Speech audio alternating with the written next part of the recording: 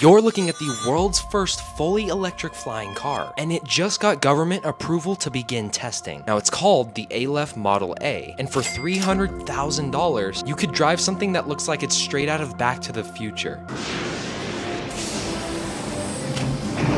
Flying DeLorean? Now the engineers behind this tech marvel claim that it has a 200-mile driving range and a 110-mile flight range. This means you could technically fly from LA to San Diego in a single charge. Now the car is slated to be shipped out to customers sometime in early 2025, but it still has a lot of testing and regulations to clear before then. Let me know in the comments if you'd drive something like this.